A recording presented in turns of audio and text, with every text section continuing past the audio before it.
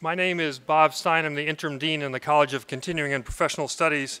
And on behalf of the college and Learning Life, welcome to this evening's Headliners event. As you can see, it's another near record-setting, if not record-setting night. In fact, we have so many people that we might have some across the hallway tonight. We're being beamed over there, so this all works. And if you are sitting in that room, or you end up sitting in that room, when we get to the question and answer session, if there's not too many people, we'll bring you back in, as we did when Mark Seeley was here. If there are too many people, we don't have enough space, we have cards that are available. We'll collect those cards for the question and answer session and get to as many of them as we can. Kathryn has brought several guests with her tonight. I'm going to recognize one. Her husband, Chad Reichwald, is sitting down here. Chad, welcome. Thanks for coming. These kind of folks always need great support. Sure, go for it. Her biggest fan. Maybe other than your children, right? So you might expect campus has been buzzing a little bit today with the announcement from the Regents last night about a finalist for the president's position. Joan Gable, who's the provost at the University of South Carolina, is the named finalist. She'll be on campus, actually all 5 campuses next week. They're talking about, I mean, what I've read, probably same thing you have, Monday through Wednesday, zipping around to all the campuses. And at least I read someplace one event here on the St. Paul campus, which we're happy to hear about, but it'll be interesting for the community to get to meet her and hear her. And the Regents have said they hope to be voting before the end of the year on her candidacy. So folks are excited about that. One of the things I did very early this morning is look up and see what University of South Carolina has in terms of a college of continuing education or something like we are. They don't have something exactly like we do. They do have one, so that will be an interesting conversation. If you were here back at our event in November, you remember I talked about midterms. The exams, not the election, but the exams. So amazingly, in a very short time, we now have students who are graduating this fall. We have several dozen students who finished their programs in the fall. Last night we had an event which we do every year to congratulate them. Their family members come. It's a wonderful event where we can recognize their accomplishments. You might have also paid attention and gotten about 1,000 emails about Give to the Max Day on November 15th. We participate in that as well. And here's the connection between the two things I'm just talking about. We had contributions of about $12,700 in Give to the Max, compared to about $2,000 last year, so we're really appreciative of that. Yeah, thank you.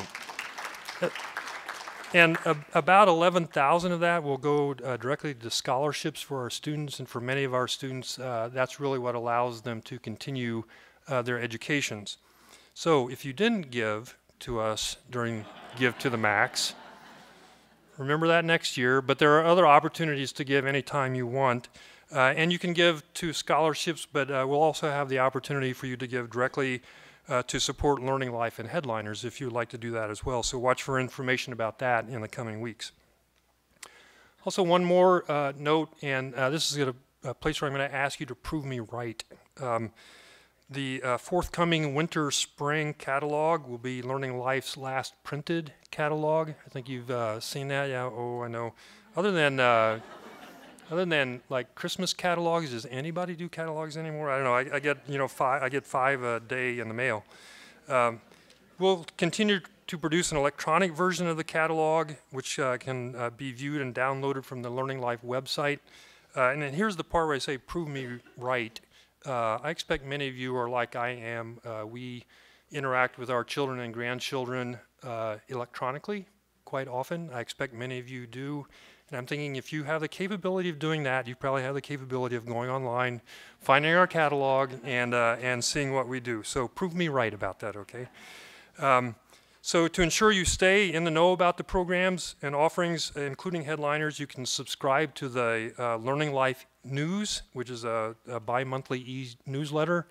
And if you'd like help doing that, talk to Anastasia or Vivian or somebody at the front desk, and we can make sure you get signed up for that. So, to this evening's event. Before we begin, as always, I ask that you mute your cell phones. And if you're active on social media, please follow Learning Life on Facebook and Twitter, and our The headliners hashtag is UMN Headliners. Many of you will remember the headliners presentation by Dr. Larry Jacobs in May 2016, when he suggested there was a path for Donald Trump to win the presidency. And I was in the audience that night, and I remember the collective gasp that went through this audience. And of course, we now know that what seemed impossible, or at least very unlikely, turned into reality. So much has happened since then, including the recent elections exactly a month ago. As she so ably did in December of 2016, we're pleased to have Dr. Kathryn Pearson join us again to interpret the post-election landscape, and in particular its implications for governing during at least the next 2 years. A highly respected and award-winning teacher and scholar, Dr. Pearson is an associate professor in the Department of Political Science here at the University of Minnesota and the College of Liberal Arts. Her research focuses on the United States Congress, congressional elections, political parties, and women in politics. Prior to coming to the university, Professor Pearson was a research fellow at the Brookings Institution and worked on Capitol Hill as a legislative assistant for 2 members of Congress. She received her PhD from the University of California, Berkeley.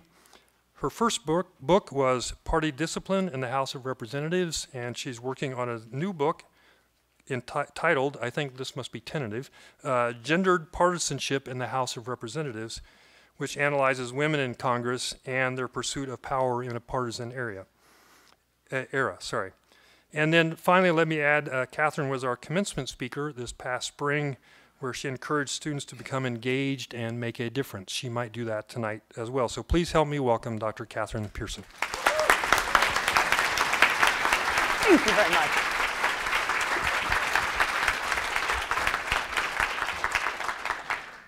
Thank you for that warm welcome. Let me just log in to my own presentation real quick. Here we go. Well, I'm delighted to be with you tonight to discuss the 2018 midterm elections through the lens of political science. And I know that you have many great questions, and I look forward to answering them after my presentation. Midterm elections differ from presidential elections in important ways. And so I want to talk briefly about why this context matters and what it says to us about 2018. So, of course, all 435 House seats were up. They are every 2 years. 35 of of 100 U.S. Senate seats were up. And in midterm elections, the president's party is always disadvantaged. And in midterms since 1862, the president's party has averaged losses of about 32 seats in the House and around 2 seats in the Senate. In only 3 election cycles in the last century has the president's party actually gained seats in the House in a midterm election, in 2002, in 1998, and in 1934. And in all of those instances, the president was very popular. So the president's party is generally disadvantaged in midterm election years. And presidential approval and the economy typically matter. In this particular election year, President Trump's relatively low approval rating of around 40% definitely mattered, accounting for many of the losses among Republicans. But actually, the strong economic performance, it's not to say that it didn't matter, but it didn't sort of serve as the backstop to losing seats that Republicans hoped that it would. And also significantly, turnout is much lower in midterm elections than it is in presidential election years, usually around 20 percentage points lower. And so that really helps shape the campaign strategy of both parties, trying to mobilize their base and get people out to vote who might not typically vote in midterm elections.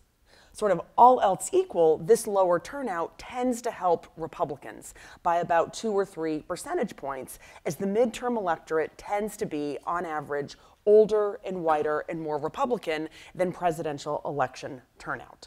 So that's sort of the general context about midterm elections.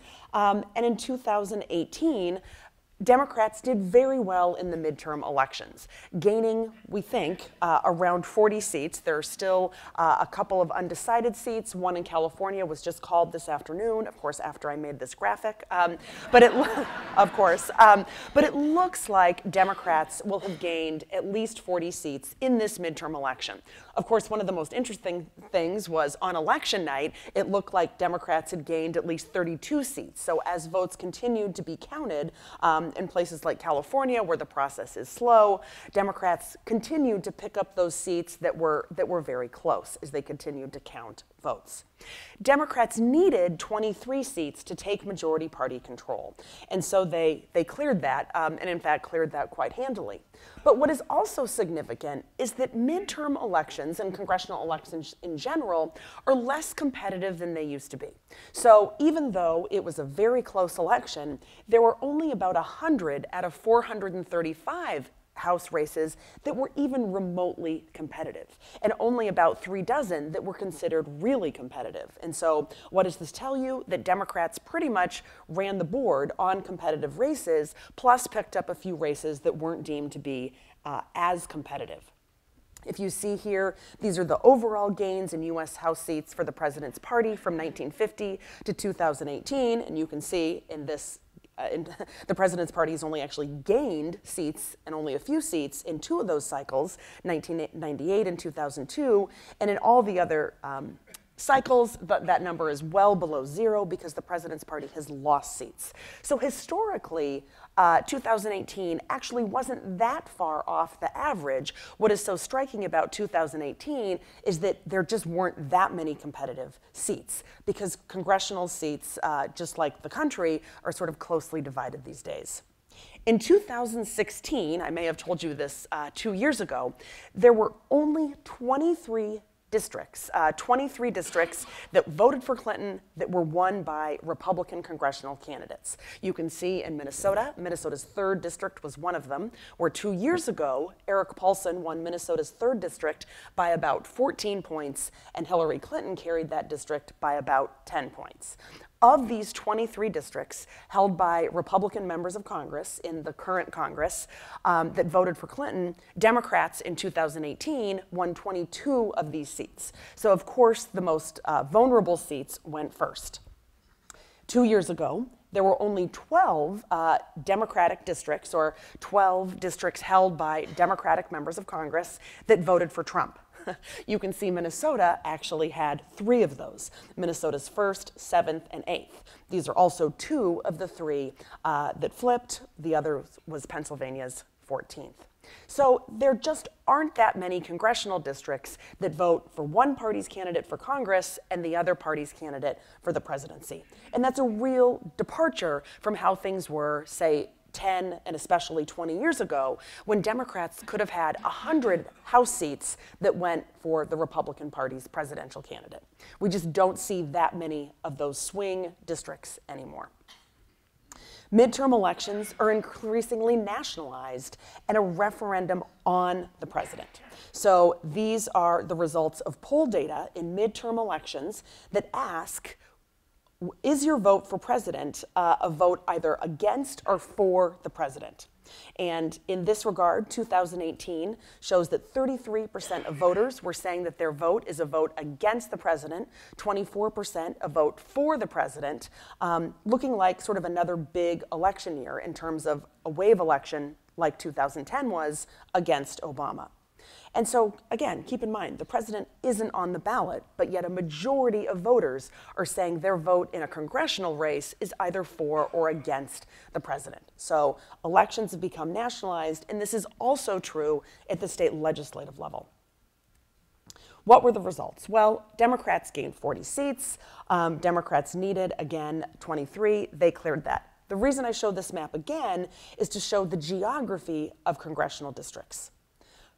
It looks like, according to this map, looking at congressional districts, that Republicans actually sort of are better represented. But we know that this map actually represents a map where Democrats have picked up about 40 seats, but of course, Democratic seats tend to be smaller, more urban and suburban, and more geographically concentrated. If I were to show you this map, you can see the distribution where all congressional districts are the same size, a cartogram done by the New York Times. You can see the close divides between the two parties.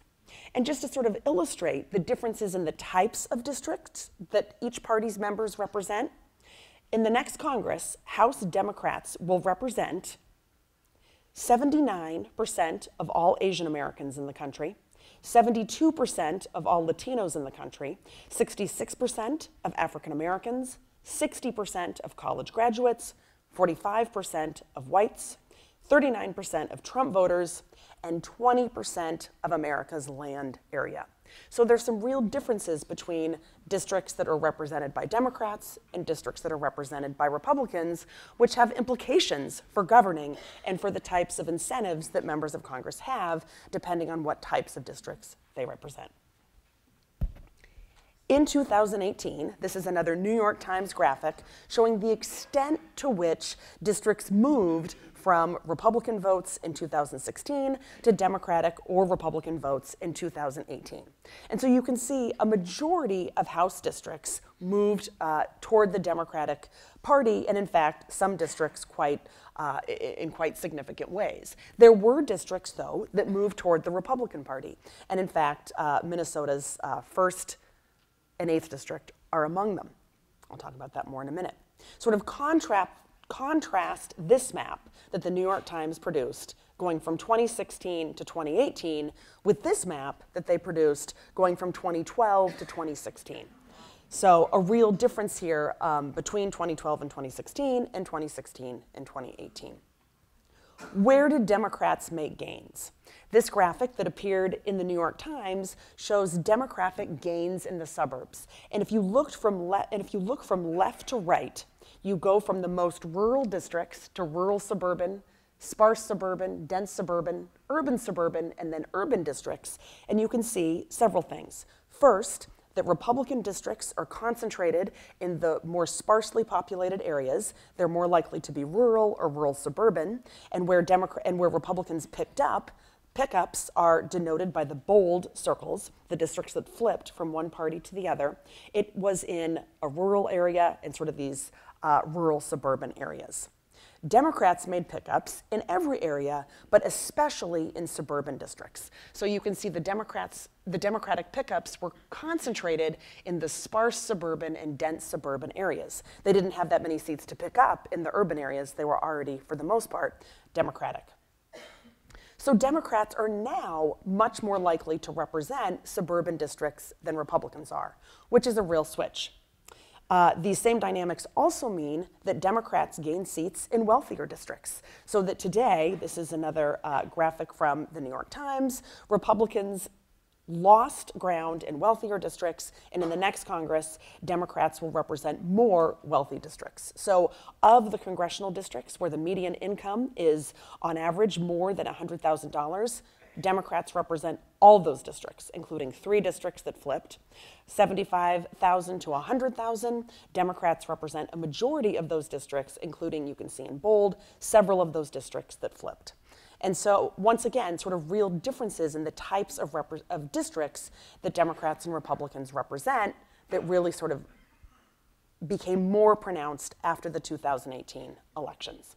And so these national dynamics, where Democrats are more likely to represent suburban districts and wealthier districts, and Republicans are more likely to represent sparsely populated districts, were repeated in Minnesota.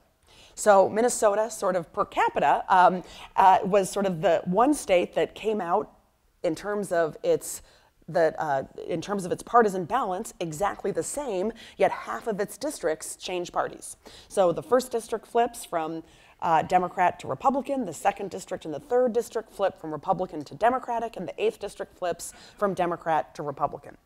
2 incumbents were defeated in the 2nd and 3rd, and the 1st and the 8th were open seats. So what this election did in Minnesota was basically make its congressional districts in line with presidential voting, with the exception of Minnesota's 7th district. So the 1st and the 8th, 2 years ago, went for Trump by about 15 points, but yet the Democratic incumbents hung on. This, in 2018, Minnesota's 8th district went for Stauber, the Republican candidate, by 5.5 points, and the 1st district remained close, but nonetheless, the Republican candidate, Jim Hagedorn, won by about a little less than half a percentage point. On the other hand, the 2nd district and the 3rd district flipped for the Democratic challengers, and the most interesting district, I think, is Minnesota's 3rd district, where Eric Paulson has been elected and then re-elected by big margins since he was first elected in 2008. He won by 14 points 2 years ago. But the 3rd district is now much more in line with its presidential vote. The Washington Post sort of interviewed me for an article that they wrote about changes in voting patterns between the 2016 presidential vote and the 2018 congressional vote. And so sort of in advance of this article, they showed me these maps, and they look the same in terms of where in the 3rd district was voting Democratic and sort of the size of this vote. And so the reporter kept saying, okay, well, what changed between the 2016 presidential vote and the 2018 House vote? I'm like, nothing. Look at the map. It looks the same. They're like, no, but it must have changed. I'm like, it didn't change at all if we're talking about sort of presidential vote in 2016 and House vote in 2018. I'm like, show me, House vote in 2016 and we can have a different conversation. So he sort of finally got the story, and the article read, oh, now Minnesota's 3rd district is in line with its presidential voting. But it was just sort of a funny exchange that this map really highlighted it. Minnesota was one of the most expensive states in terms of spending because of the fact that there were these 4 really competitive House races, and one of its Senate seats was competitive. And so Larry Jacobs and I are working on a project tracking campaign finance in Minnesota, and the final reports are not in yet. They're not due until the end of January, but based on FEC reporting with 1 week out, we saw just millions and millions of dollars, or over $45 million spent by outside groups in Minnesota. So this figure shows you only independent expenditures. Never mind the millions of dollars that the candidates raised in hard money. This is only independent expenditures. And what this figure also shows, though it's a little bit hard to decipher, so I'll walk you through it, is that most of this money was spent attacking the other party's candidates. So in red, that's the $24 million spent by outside groups to benefit Republican candidates. 94% of that money was spent attacking Democrats. And among the Democrats' $21 million, 68% of that money was spent attacking Republicans. So if you think that you saw a record number of negative ads in 2018, you did, and this is why. The candidates, of course, were also running ads, but this money is just the money that was spent by outside groups, by parties, by super PACs, and by 501c4 groups, including groups that do not actually have to disclose the sources of their funding. Turning now to the US Senate, Republicans had a massive structural advantage going in. Democrats would have needed 2 more Senate seats to be in the majority, but Republicans in the end picked up 2 Senate seats. Republicans lost 4, Democrats lost 2. Republicans lost 2, Democrats lost 4 for a net gain for Republicans. Democrats picked up Nevada and Arizona, but lost North Dakota, Missouri, Indiana, and Florida. But the map was always going to be a problem for Democrats. Of the 35 Senate elections in 2018, 26 of them were in states or seats that Democrats were defending. And 10 of those Democrats were running in states that Trump won by an average of 10 points. So the fact that Democrats like Joe Manchin in West Virginia hung on is really somewhat notable, and the Democrats picked up Nevada and Arizona, which were very, very competitive seats. So it could have been a much worse night for Democrats. I think there was a time when public opinion polls suggested that Democratic voters were very enthusiastic and thought the elections were very important. And Republican voters had not yet begun to express that when Democrats started talking about maybe a Senate majority pickup. But at the end of the day, the map was always skewed. It was always structurally better for Republicans. I want to turn now to talk a little bit about voters. I'll try to keep this relatively brief, but there's some important dynamics going on with voters in 2018. And I think the first is, once again, we can congratulate Minnesota on the highest voter turnout in the country.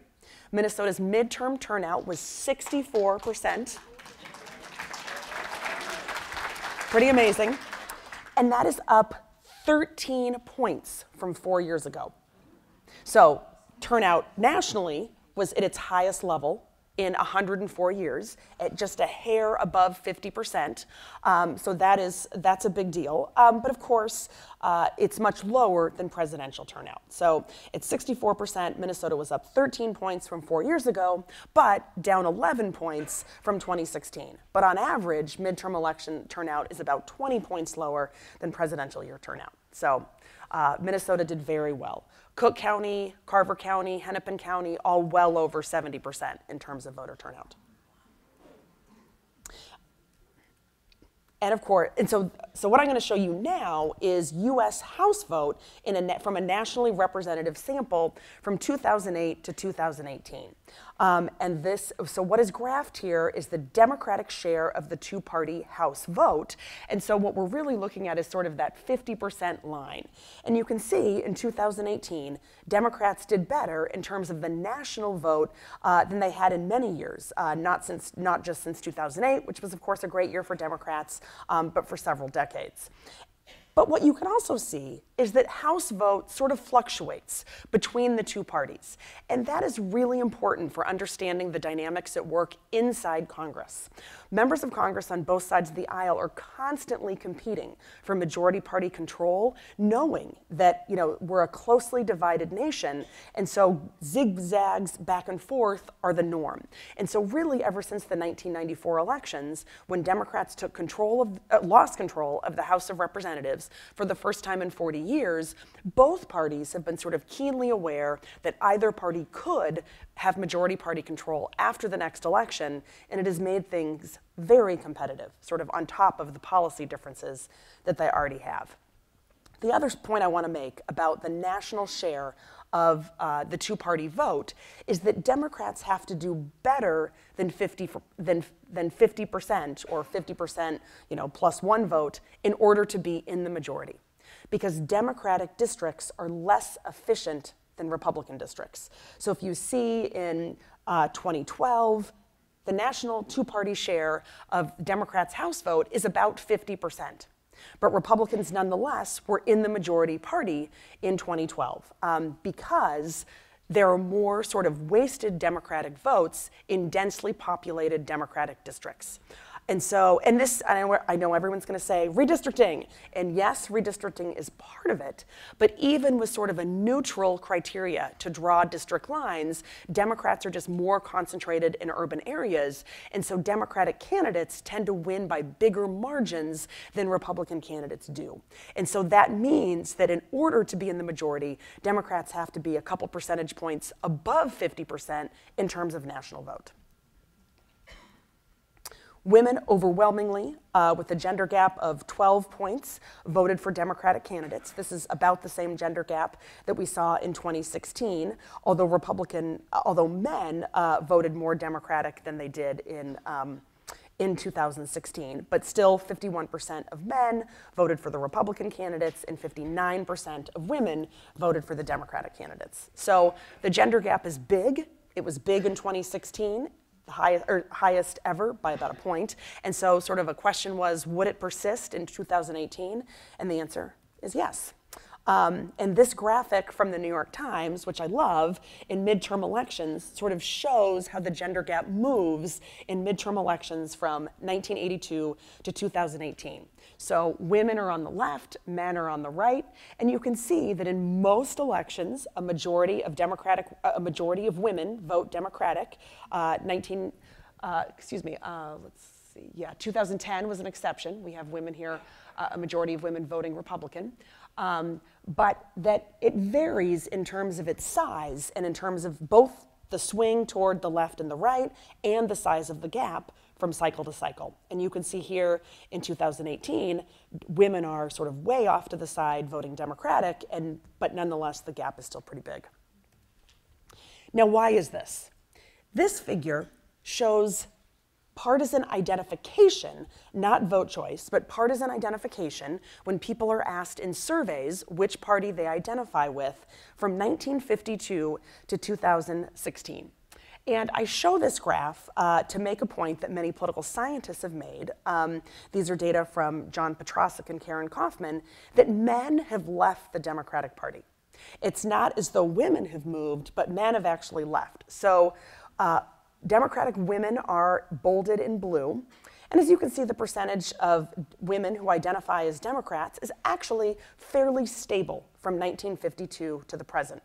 Now, the light blue line is harder to see, but it represents the percentage of men who identify as Democrats. And right in 1952, actually, more men were more likely slightly to identify as Democrats as Republican. Both were identifying in 1964 at 61%.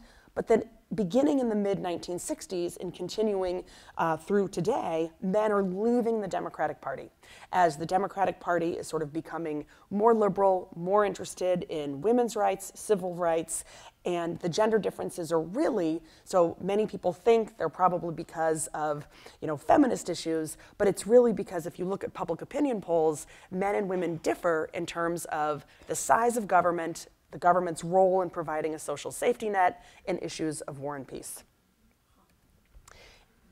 It is also important to point out that women are not a monolithic group. If you remember back to 2016, 53% of white women voted for Donald Trump. Women voted more evenly this cycle. White women voted evenly this cycle, but the gender gap is largely fueled by women of color. So if you look at African Americans, a very consistent group in terms of voting for Democrats. Nonetheless, black women are more likely to vote Democratic than black men. If you look at Latinos and Latinas, sort of a similar dynamic, and then white women and white men over here. So it sort of is important to remember that people have many different identifications, and women of color and single women are largely fueling this gap. Turning to age, there are some pretty major differences in vote choice. If you look at 18 to 29-year-olds and 30 to 44-year-olds, 67% and 50% respectively voted for Democratic candidates in 2018. These are national exit polls. And 50% of voters age 45 and above voted for Republicans, more than Democrats. And so this is significant to both parties' future. So political science research suggests that partisan identification is actually relatively stable, that we don't tend to see that many people switching their partisan identification as they age, sort of contrary to some, I think, conventional wisdom. You can see this displayed as well with age and US House vote from 2008 to 2018. Of course, sort of people shift into different groups over time, but the 18 to 39-year-olds are the most Democratic group of the four age cohorts. And so the Democratic Party is excited about that, but it's also important to remember that young voters are by far the least reliable voters and the most likely not to vote in midterm elections.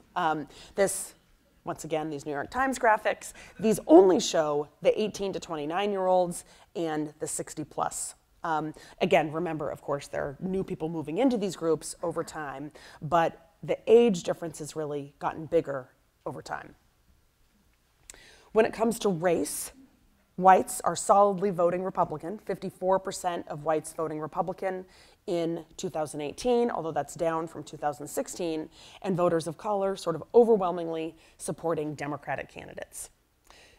Latinos went from 7 to 11% of the electorate from 2014 to today. So although voters of color remain underrepresented in midterm electorates, the percentage of Latinos actually rose pretty dramatically from 4 years ago. Once again, sort of this is from 2008 to 2018, looking at race in the US House vote, African Americans being the most consistently loyal Democratic voters and white voters being the least consistent. Again, it wouldn't be a conversation without the New York Times graphics, so sort of a similar line that shows the trend over time. The last crosstab I'll talk about is education. And in part that's because education has really changed between 2012 and 2016, and those changes remained consistent in 2018. In 2016, education predicted vote choice more than ever before. Clinton won voters with a college degree 52% to 43%. And Trump won voters without a college degree by 8 points. Obama, on the other hand, 4 years earlier, had won both groups 50% and 51% respectively. So Clinton got more of the white college-educated vote than Obama did, and Trump got significantly more of the white, non-college educated vote. And those patterns persisted, although not quite as starkly, in 2018. So among the 41% of the electorate who had a college degree, 59% voted Democratic, and those without a college degree voted evenly between the Democrats and Republicans. And again, this figure, looking from 2008 to 2018, separates this out according to whether or not someone has a post-grad degree, a college degree, some college or high school or less. And you can sort of see some of these changes in 2016. College-educated women are the most loyal among Democratic voters, among white Democratic voters. And non-college men are sort of the most Republican among white voters. And then finally, there are important regional differences. The South, of course, up until a couple decades ago, voted solidly Democratic. So Democrats would send liberal and very conservative members to Congress from the South. Of course, now the South is one of the most Republican areas of the country. And if you look at this figure of US House vote by region, the South is also the area of the country least likely to send Democrats to Congress today. Midterm voters vote their party. 95% of Democrats voted for the Democratic House candidate in 2018, and 94% of Republican voters voted for the Republican House candidate. So voters voted their party ID to an even greater extent than they did in 2016. So we talk about all of these factors that might affect vote choice. Party ID remains absolutely central. 54% of independents voted for the Democratic candidate in 2018, of course giving Democrats a big edge in a country that's relatively evenly divided between the two parties. And then finally, the exit polls revealed, once again, that 26% of voters said that their vote was to support Trump, 38% said that it was to oppose Trump, and only 33% said Trump was not a factor. And again, Trump was not actually on the ballot. And then finally, in terms of the most important issue facing the country, Democrats and Republicans differed pretty significantly on this, both in terms of the issues that they identified and in the way that affected vote choice. Healthcare was considered the most important issue facing voters, but immigration was second. But immigration's importance was mainly from Republican voters, if you look at survey data on this. And what's interesting is that the economy was third. And perhaps that was because the economy was doing very well on Election Day. But what was interesting about this is that a strong economy did not translate into Republican gains, or it did not help Republicans stave off the Democratic blue wave. And so despite the fact that the economy was doing well, as he campaigned for his fellow Republicans, President Trump really stepped on that issue, sort of in the news cycle, crowded out the strong economy and talked a lot about immigration and the caravan and things that were more divisive to voters. And indeed, immigration was more divisive to voters in 2018 than it had been in 2012. Immigration views were more influential on vote choice, which is to say, those who were opposed to immigration, those on the left-hand side of the chart, were 17 points more likely to support the right-hand side of the chart, those who were opposed to immigration were 17 points more likely to support Republican candidates in 2018 than they were in 2012. And those supporting immigration were 16 points more likely to support Democratic candidates than they were in 2012. In 2012, immigration just wasn't as salient of an issue as it was today. But now the two parties offer much starker choices on immigration, and voters are responding with sort of increased support for candidates of both parties, depending on their position. I want to turn now to women setting records in 2018. We talked about the gender gap in vote choice, but 2018 was also a significant year because a record number of women were elected to the US Congress and elected to state legislatures and elected to the governor's mansions. Yeah. And political scientists have, but an important caveat, women are still dramatically underrepresented. This means, this record year means that women will now constitute about 24% of the US Congress. So that's still pretty dramatic underrepresentation. And scholarly research has shown, sometimes my students are surprised by this, that when women run for Congress and the state legislature, women win at the same rate as men do. The dearth of women candidates is what causes women's underrepresentation. So, what happened in 2018? Well, women set records. There were 476 US House primary candidates, 53 US Senate primary candidates, and women actually won their primaries at higher rates than men, not the same rate. But this sort of rosy story is very much concentrated in the Democratic Party. There was a massive partisan gap. Women were 43% of Democrats' nominees for the US House and Senate, and women were 22% of Republicans' nominees for the Senate, but only 13% of Republicans' nominees for the House. But sort of after the primary, a record number of women were on the ballot, 257 for the House and Senate, and women of color were 1/3 of all of US House candidates, setting another record, and there were 33 races that featured a woman versus another woman, another record. So this translated into a record number of women in the US House and in the US Senate. 102 women will serve in the House, 89 Democrats and 13 Republicans. There are 43 women of color and 36 new women. Of the 36 new women, that's the largest incoming class of women members of Congress, 35 of those women are Democrats, one of those women is a Republican. The divide in the Senate is also stark. Of the 24 women senators, 17 are Democrats and 7 are Republicans. And then there will be 9 women governors, 6 Democrats and 3 Republicans. So pretty dramatic gender differences. And in fact, with the dramatic increase in Democratic women, the number of Republican women actually went down. And I just told you that political scientists consistently find that women and men win at the same rate. Well, in 2018, non-incumbent Democratic women actually won at a higher rate than men. So a little over a quarter of non-incumbent Democratic women won, but only 3%, or 1, of non-incumbent Republican women won. Democratic women had the highest win percentage rate among non-incumbents of the 4-party gender groups, and nearly 6 in 10 non-incumbent Democrats who won were women. 3% of Republican non-incumbent winners were women. So pretty dramatic differences between the two parties.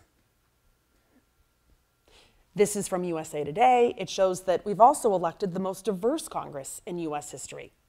Sort of the light blue are white Democrats, the light red are white Republicans, and you can see the Asian, Hispanic, and Black Democrats and Republicans show that sort of all in all, this is the most diverse Congress in the US history.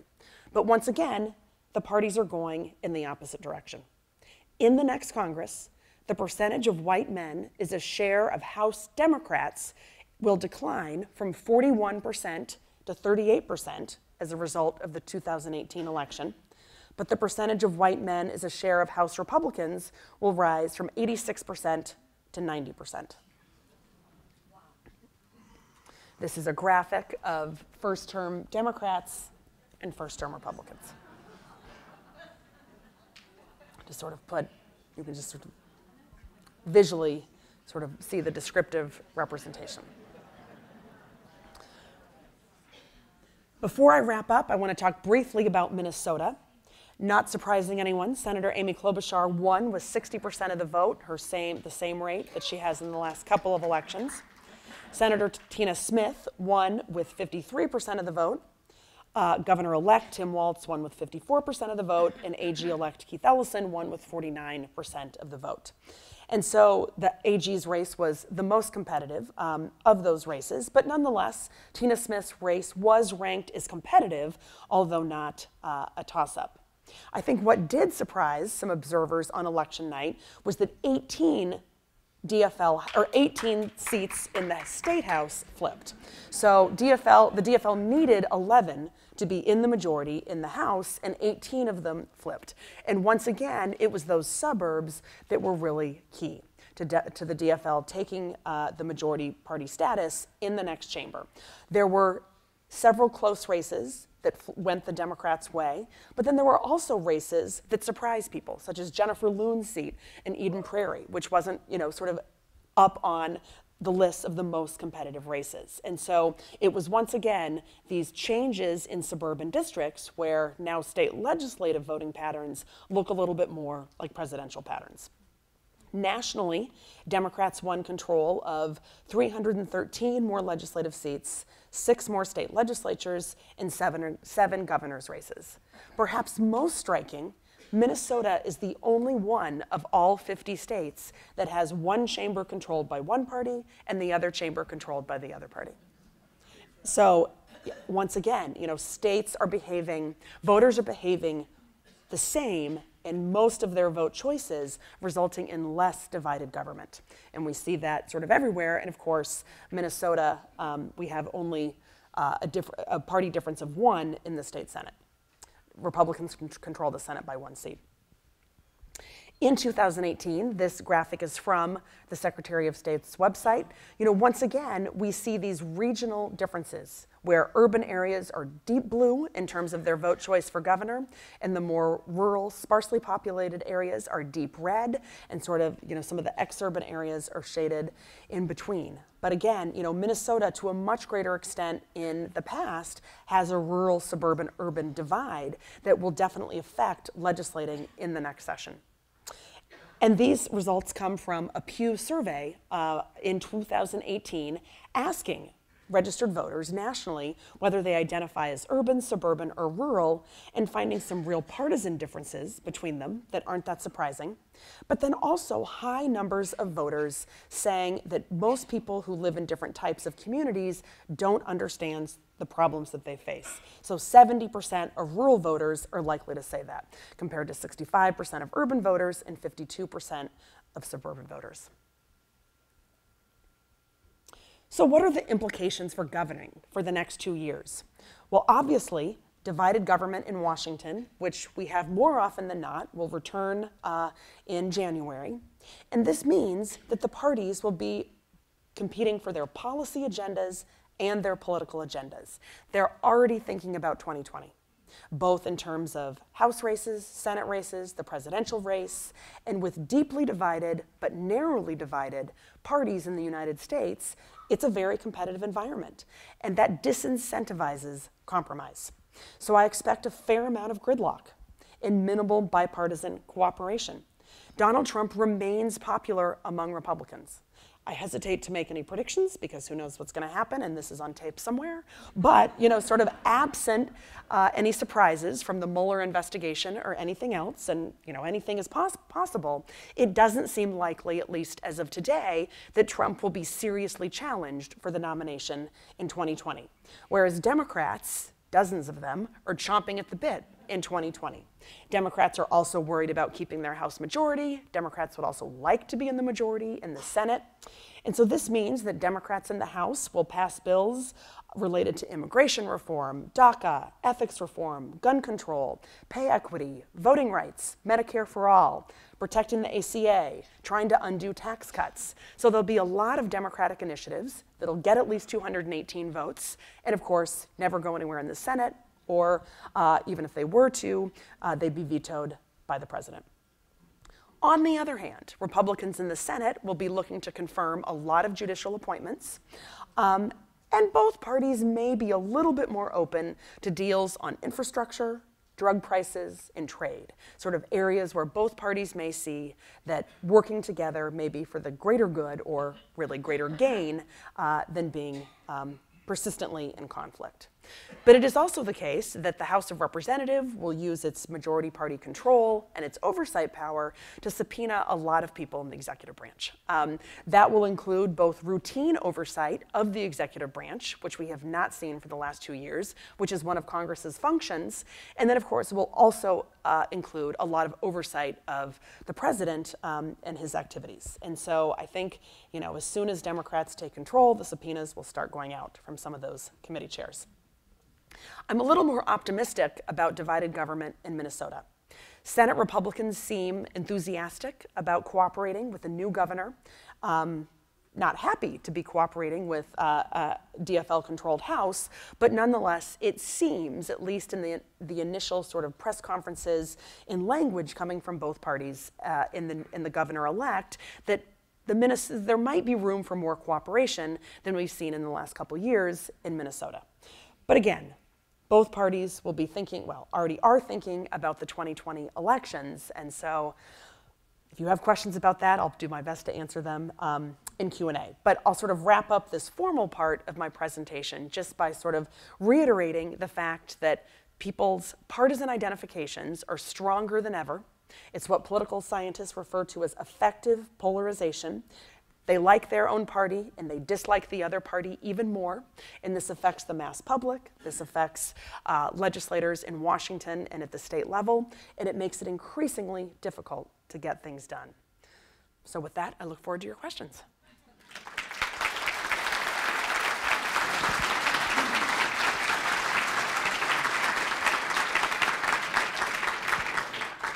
Thank you, Kathryn. Fascinating. Lots of information. I expect many more questions than there was information there. And Anastasia, I'm going to ask you first. Do we have folks across the hall now? Okay, all right. So we're going to have some people coming in the back. So have someone with a hand up way over there next to the wall in a red hat.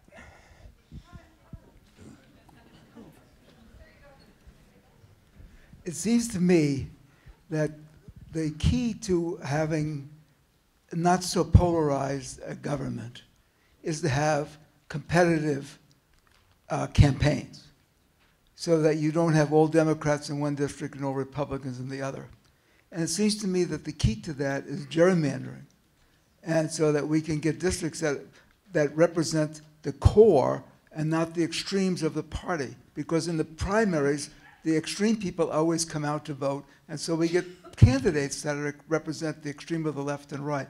What can we do to get more representative gerrymandering? We have a few more Democrats in the Senate, in the governorships, but that doesn't mean they're not going to gerrymander it the other way around. We need more equity. Right.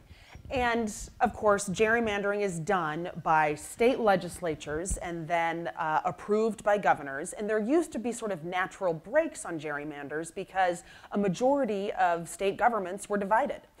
Governor of one party, legislature of another. And so that was sort of a natural break on gerrymandering to partisan advantage. There can be other types of gerrymanders.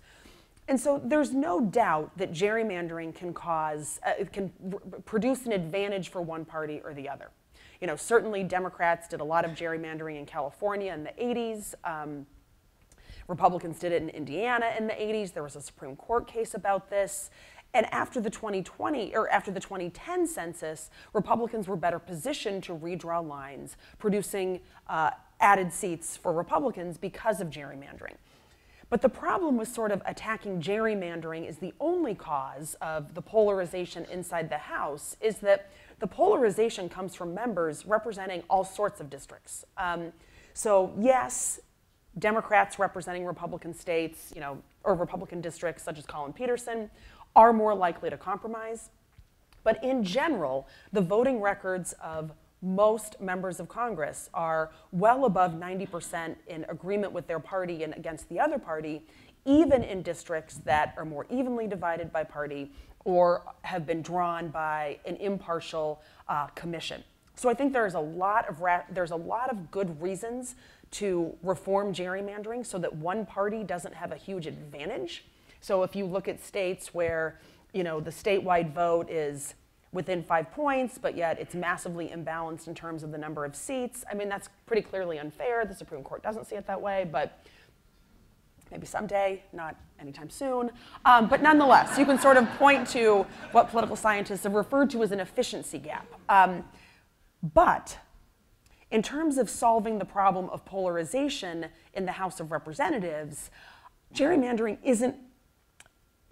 it's only one of so many factors that I think getting rid of gerrymandering would make things more fair between the parties, but there's not a lot of hope that it would dramatically reduce partisan polarization, unfortunately. Okay, I have one right here in front. One quick question. You talked a lot about the differences between men and women voting. What was the difference between the percentage of women who voted against the percentage of men who voted? And then can you speak to former Congressman John Dingell's ideas that he posted recently, specifically about eliminating or abolishing the Senate?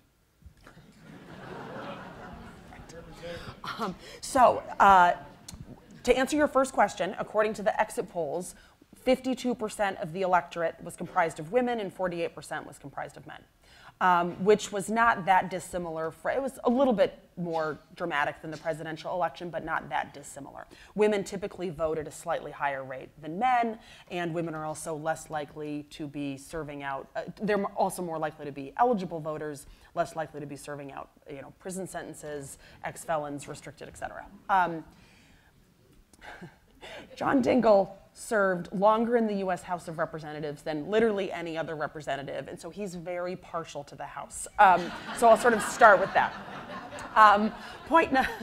But, malapportionment in the Senate is sort of structurally favors some states at the expense of others, and it definitely today favors the Republican Party at the expense of the Democratic Party. It hasn't always been that way, but it is definitely the case that smaller states are more likely, though certainly not all, to be Republican, and bigger states are more likely to be Democratic. And so if you look at sort of how we get an electoral college where Hillary Clinton can win by 3 million votes in the popular vote and then lose in the electoral college, California is sort of part of that story, New York is part of that story, and of course that bias is reflected through malapportionment in the US Senate. But the Supreme Court has been pretty clear that they're not going to do anything about that. They don't allow malapportionment in state senates, but the US Senate is in the Constitution and we're stuck with it. Okay, Anastasia back here in the middle.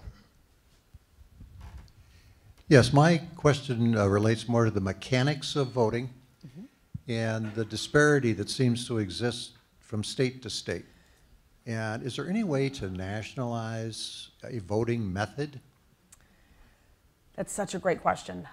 Not easily. I mean, yes, Congress could pass a law, but states, they are in charge of how they vote. And so could there be a constitutional amendment about voting? I mean, that's obviously an arduous process, yes. And then there are some things that Congress can pass by law and not a constitutional amendment.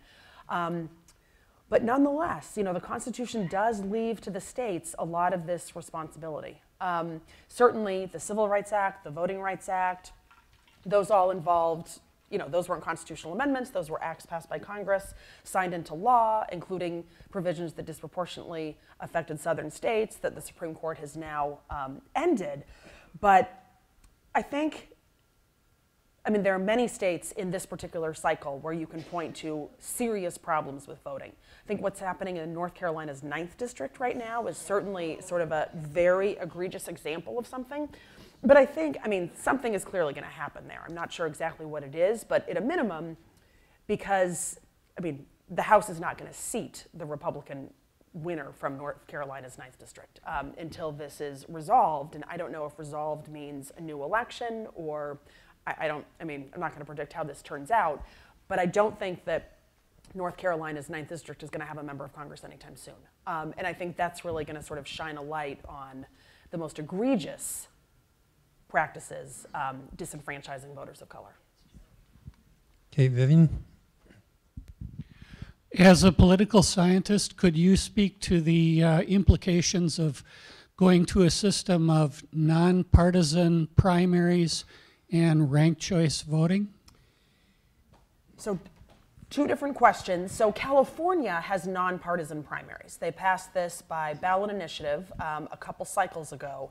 And it is not, so the rationale, this was on the ballot, voters approved it. The rationale was that you would get more moderates elected if you had top 2 primaries instead of partisan primaries. And so, you know, in essence, this would mean that sort of Republicans in many districts could vote for the less liberal of the two Democratic choices. But it has not worked out that way at all.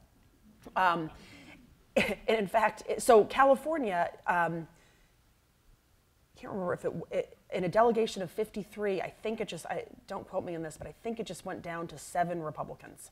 And Republicans were just shut out of Orange County. I mean, really, really striking. I grew up in California. This is not how California used to be. And 7, thank you. And the top 2 primary system sort of did not produce these moderating results at all. I mean, you can point to a couple races, and you know, Dianne Feinstein won re-election. She was challenged from the left by Kevin De Leon. But on the other hand, Loretta Sanchez was the more moderate candidate, with Loretta Sanchez, a representative from California, and Kamala Harris, and of course, Harris won by big margins. And sort of that dynamic is repeated at many House district levels. And what almost happened to Democrats in 2018, including many of the seats they newly picked up, was they were actually almost shut out of the process completely. Because you had open seats where like 10 Democratic candidates were running and 2 Republican candidates were running. And so there was this real concern among Democrats, and really a push to try to get some people to drop out, to make sure that it didn't wind up splitting the votes 10 ways between the Democrats and 2 ways between the Republicans, and winding up with no Democrats on the ballot. I personally think that both parties should have someone on the ballot. I don't think it's good for voters of one party to be completely shut out. That's just my view on that. But the results in California, you know, a couple incumbents sort of were faced off against each other, because it was also after redistricting. You know, the Democratic Party had to spend millions and millions of dollars on 2 Democrats running against each other. But for the most part, I don't think it's made a huge difference. Ranked choice voting, you know, it's interesting. In Maine, the representative that was elected to the House on the first ballot was not actually the first choice. So it did make a difference in Maine for their House candidate, the Democrat who ultimately wound up winning. So it could make it. So it could make a difference in some races. And I think for a very informed electorate, I think people would feel good about having more choices. Some of the concerns about ranked choice voting are that it can be sort of off-putting or even disenfranchising to voters who, you know, don't sort of vote as regularly and are turned off by the extra sort of information requirements of the process, both in terms of learning about the candidates and then the process itself. Okay, Anastasia?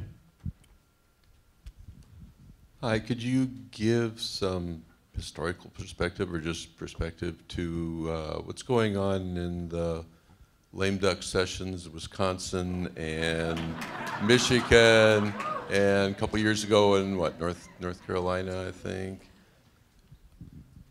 Yeah, I mean, it's, you know, this is not the way transfer of power is supposed to work. This is not the way transfer of power is supposed to work. And especially, you know, it's one thing to pass laws that the next legislature can undo, but it's even a step beyond that to literally limit the power of a new governor and attorney general by limiting what the office can do after voters have elected a new governor. I mean, I think what's going on in Wisconsin is, you know, utterly egregious, and I'm not totally sure what the end result will be. I mean, you know, obviously they knew that this was not going to go over well with the public, doing this in the middle of the night. But I think it remains to be seen, sort of, is there a successful court challenge? Is the court of public opinion in Wisconsin sort of so strong that, you know, particularly among Evers supporters, is it so strong that they sort of feel like they're forced to undo this? Otherwise, the ramifications 2 years from now in electoral politics will be pretty extreme. I don't know, but it's pretty egregious. Okay, Kathryn, we have one over here on the right side. Yes, it seems like in this, up until this election, there were very few military service, prior service people who ran or were elected to public office. It seemed like there were more this time around, but I have not seen any analysis of the impact of this public service of any type being included in success rates or even running? So, great question. That in general, the U.S. House of Representatives traditionally has had a number of members of Congress who have served.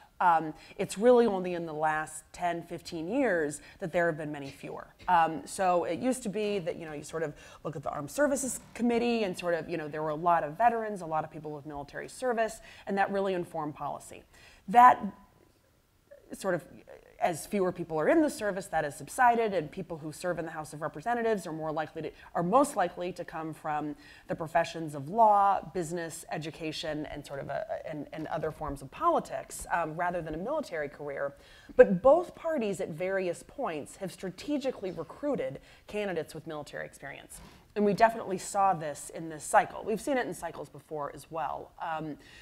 Democrats sort of did this with some women veterans, in many cases in prior cycles. And so I think parties do try to do this strategically, but I can't actually tell you the answer to whether or not the success rate is any different. But clearly the parties think it will be when they're strategic about recruiting. Okay, over on the left side here. What are the pros and cons of voting by mail like they do in Colorado and Oregon? In Oregon. Well, the pros are higher vote turnout. It makes it easier for people to vote. There's certainly concerns about sort of ballots getting lost or fraud, but not concerns that have been founded. Certainly one concern, and this also actually applies to early voting, is that new information can emerge and campaign dynamics can change. And there were certainly people trying to get their ballot back by a certain point, and that is not easier than showing up on election day. So, yeah, it'll be interesting to see sort of how far Minnesota goes in considering that. I know that it's something that the Star Tribune reported that they're talking about. So I think stay tuned. As I think if the legislature considers that, we'll learn a lot more about it. Okay, thank you. Another one over here on the right side. The question I want to ask is about the Electoral College. There has been some movement afoot to change the Electoral College because of the disconnect between the popular vote and the original intent of the Electoral College. I wonder if you could talk a little bit about your views on that and what you see possibly happening. Thank you. Right. Good question. So at the most fundamental level, it would require a constitutional amendment, which is not going to happen because it has gone from being an issue where it wasn't totally clear which party would be advantaged or disadvantaged to an issue where very clearly Democrats are disadvantaged by the Electoral College and Republicans are advantaged. If you think back to 2000, there was actually it came out later that the Bush campaign was sort of trying to figure out what to do if George Bush won the popular vote, getting such big margins in Texas, and Al Gore won the Electoral College vote. Well, we know how that turned out. But there was no sort of discussion in 2016 about whether or not a Republican candidate would win the popular vote and a Democratic candidate would win the Electoral College vote. Now, to be clear, in 2016, all of the pundits, the polls, sort of everyone thought that Clinton would just win, but bracket that. So I think if we were ever going to see real movement for Electoral College reform, it would have been in the wake of 2000. It would have been in the wake of 2000, also sort of throw in Florida and the very close, complicated election there. But now it has become a partisan issue, and a constitutional amendment would just not gain the necessary support from Congress or the states that it would need. Now, some states, and I can't remember how many offhand, some states have sort of agreed to a compact whereby if enough states would agree to this, that they would just vote for the popular vote winner with their Electoral College votes. But I think it's unlikely that enough states would also be incentivized to do that for some of the same underlying partisan reasons. And I think, if we were designing a constitution from scratch, I think, it seems really sort of crazy that the popular vote winner is not the winner. But I think changing it now would have some interesting consequences in terms of campaign strategy, which voters sort of are engaged in the campaign cycle by the campaigns and candidates.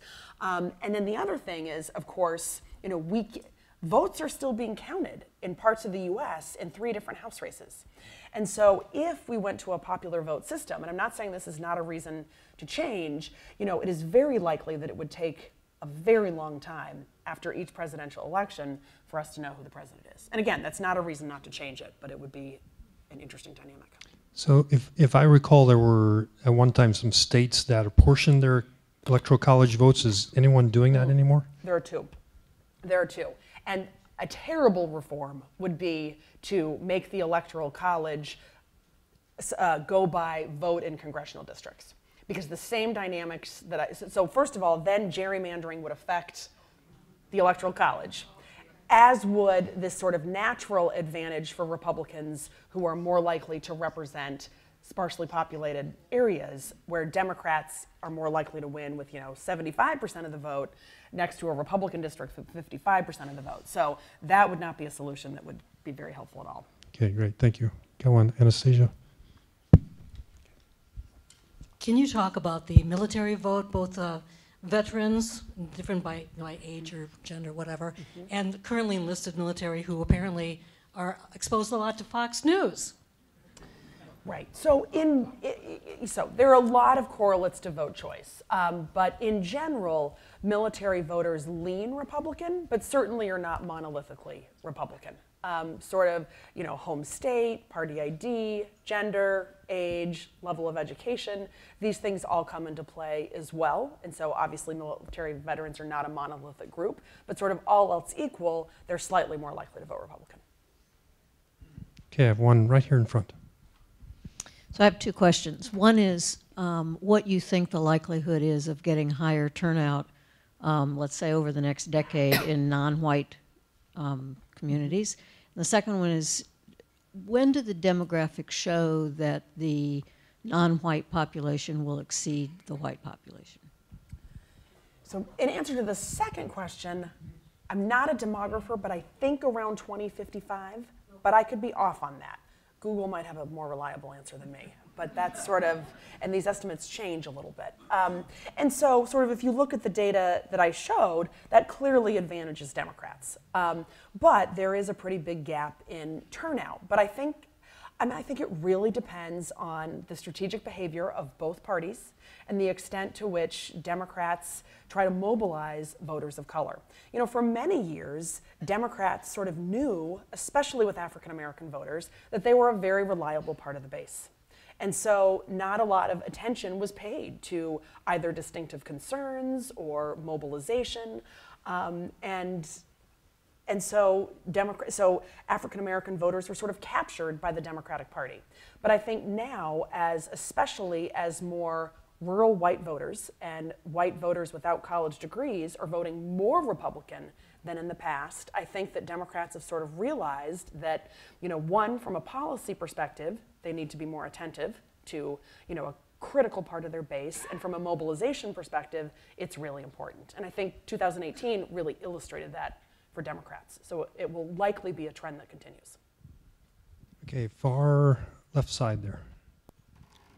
I got a couple questions for Minnesota 2020, one Minnesota and one national. So the state Senate was not up for vote this year outside of that one special election, which was very heavily Republican, so everybody knew it was probably going to go that way. So given the way the vote went this year, where the Democrats picked up seats, for generic Republican, if in 2020, what do you think would happen with the Senate? If a generic Republican, would there be enough votes that have been picked up by the Democrats to flip, or what would happen? And then the second question is nationally, do you think and everybody think there's going to be a lot of money thrown in Minnesota again for the 2020 election? Such a good question.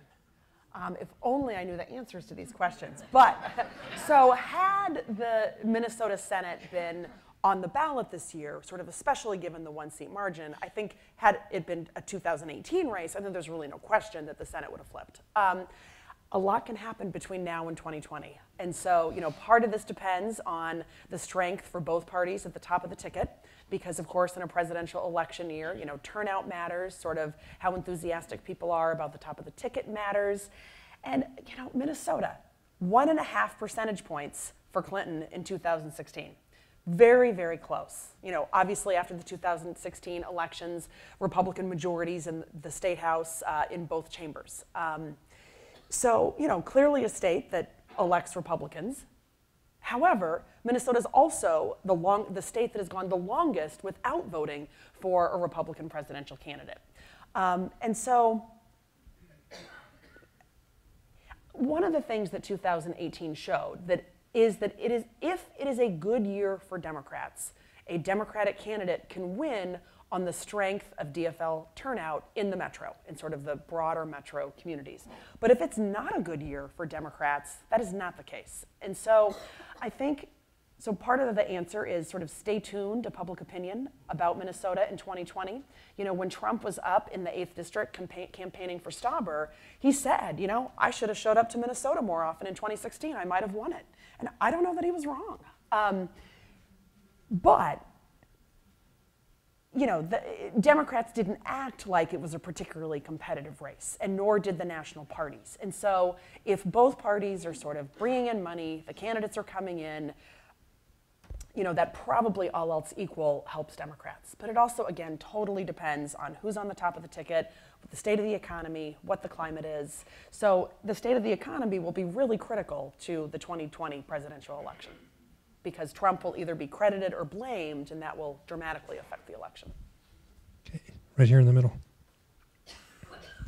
You already had one question about electoral college, and I think you said it would be constitutional for the presidential election.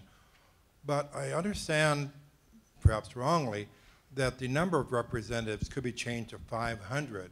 I mean, now the average representative represents 700,000 plus.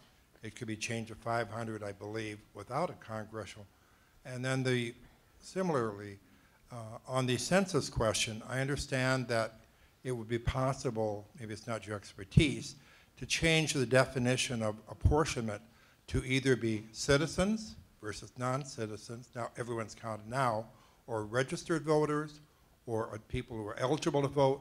Just wondering if you had any thought about that.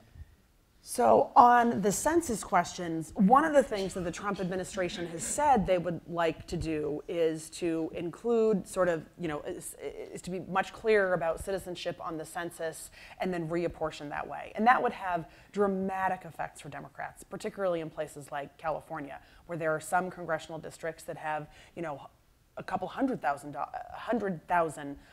members who are in the process of becoming a citizen, or here legally, or even here illegally, who are counted in some of the California districts in particular, but this is repeated in other districts as well, and they are counted for purposes of apportionment in congressional districts. So that would be a pretty dramatic change, which would have a lot of implications both for the composition of the U.S. House and for the Electoral College. So it was an act of Congress that limited the House of Representatives in the 1920s to 435 members. And so Congress could do that again, but given sort of how unwieldy it is to pass laws in a chamber of 435, I just don't really see them doing that. They could do it, but I don't see them doing that. For sort of practical purposes, space purposes, and then at a certain point, where do you end? But they could do it. Great. Kathryn, I have one over here for you. What are your thoughts on the possibility, if there is one, of congressional term limits being enacted? Congressional term limits.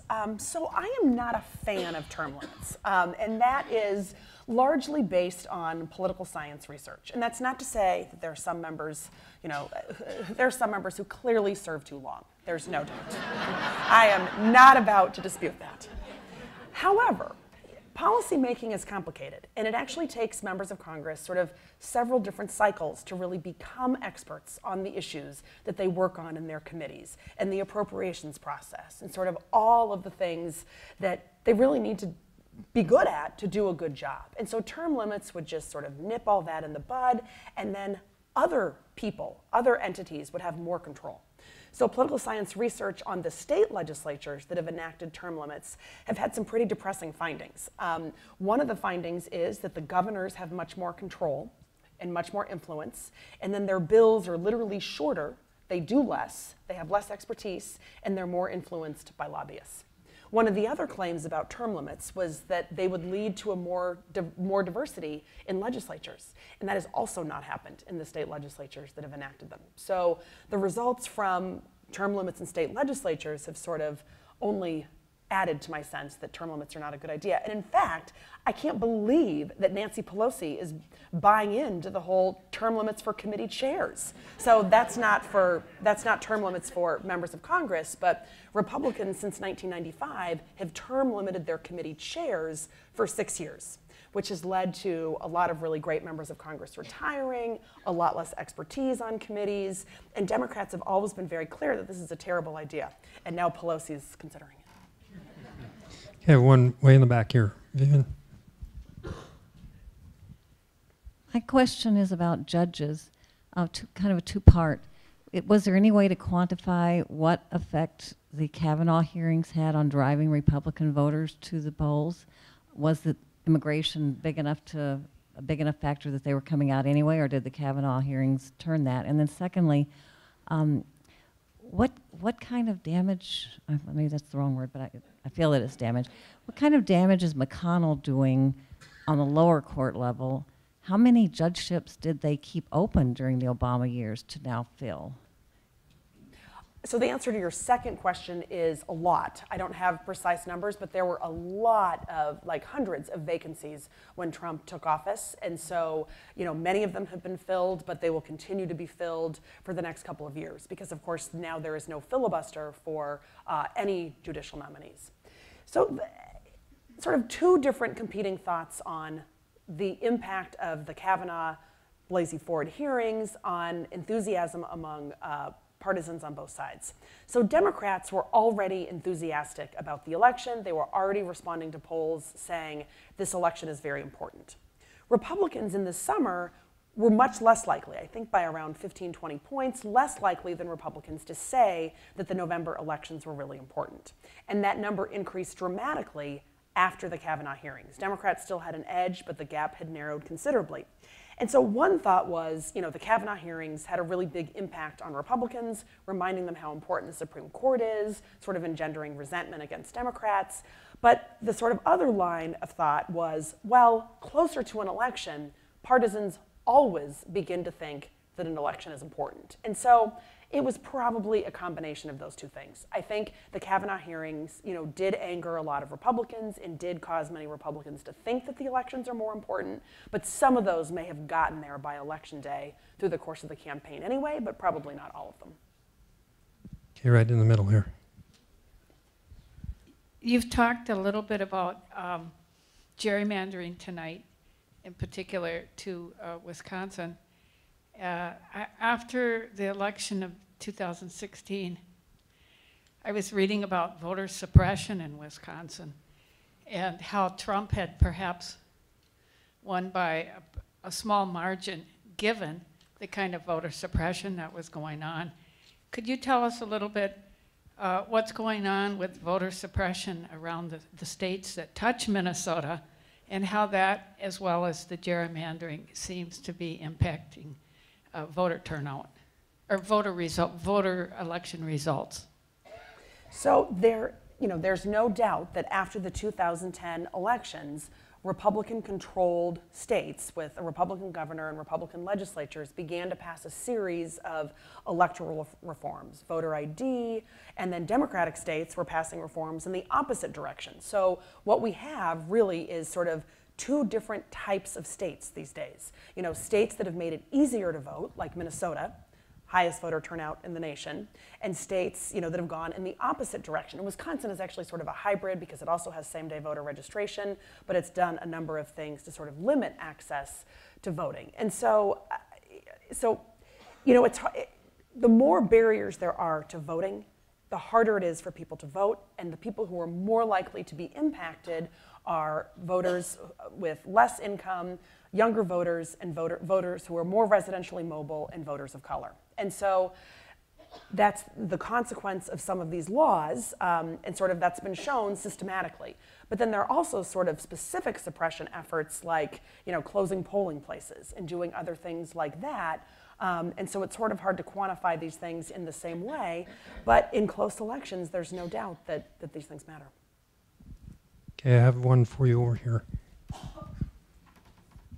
My question has to do with the U.S. Senate, and you stated earlier in 2018 that the Republicans had a structural advantage. What does it look like looking to 2020?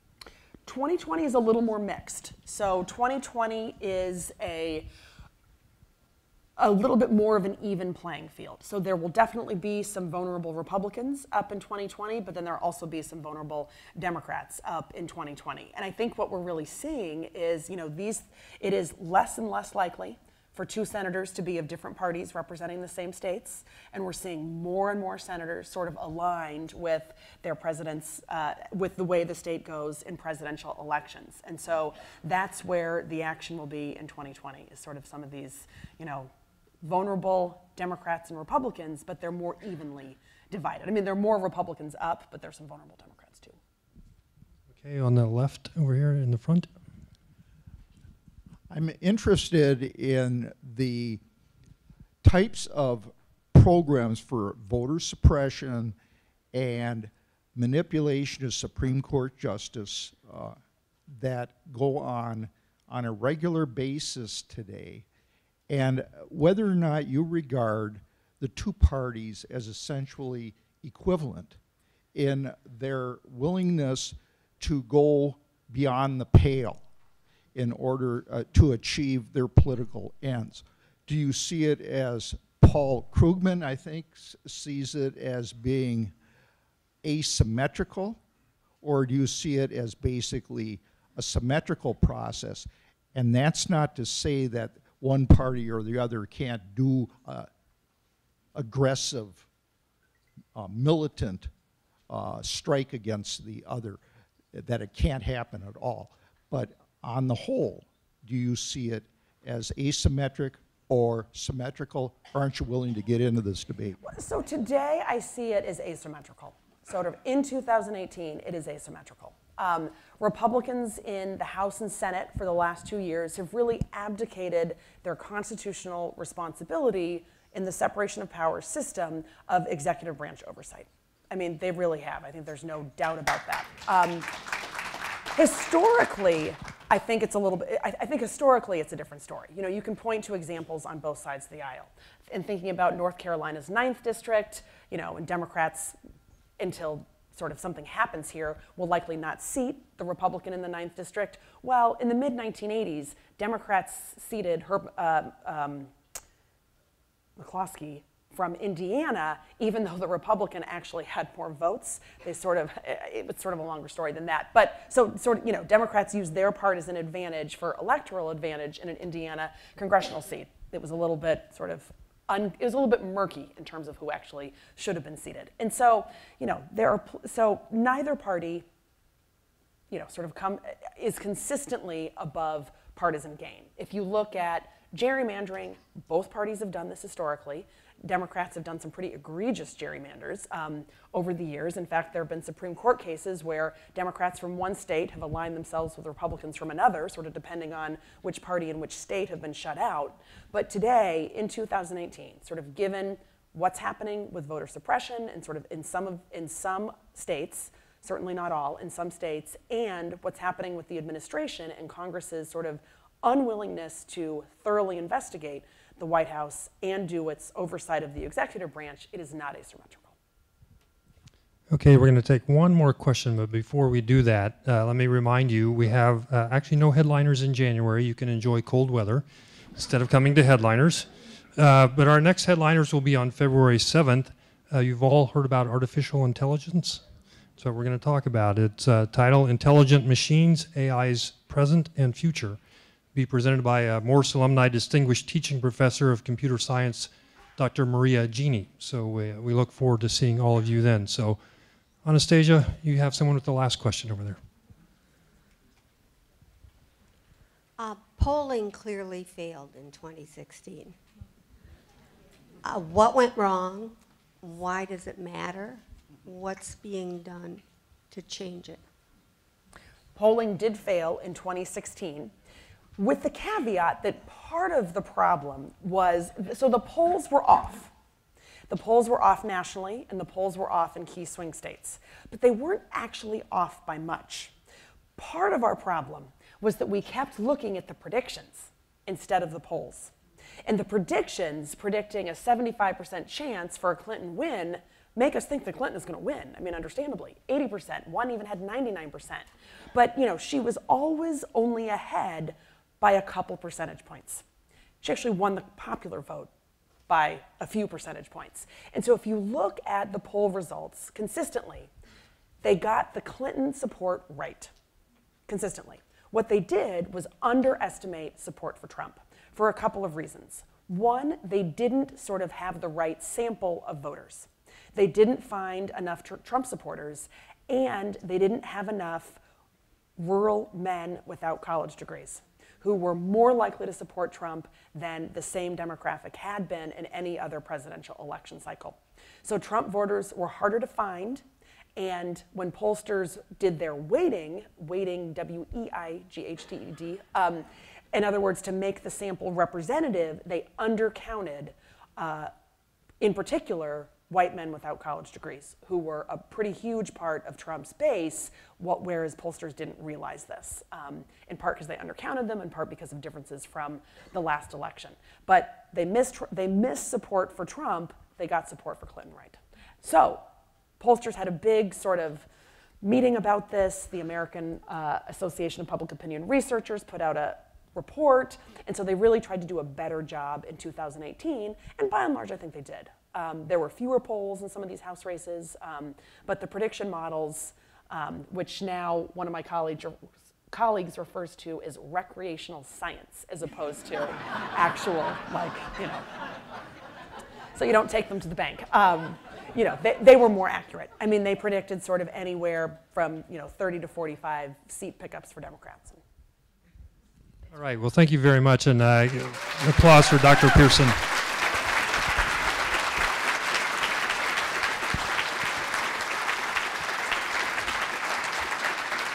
So you can all make your reservations for 2 years from now when we'll do this again, all right? So thanks for coming. Have a wonderful holiday season, and we'll see you in February.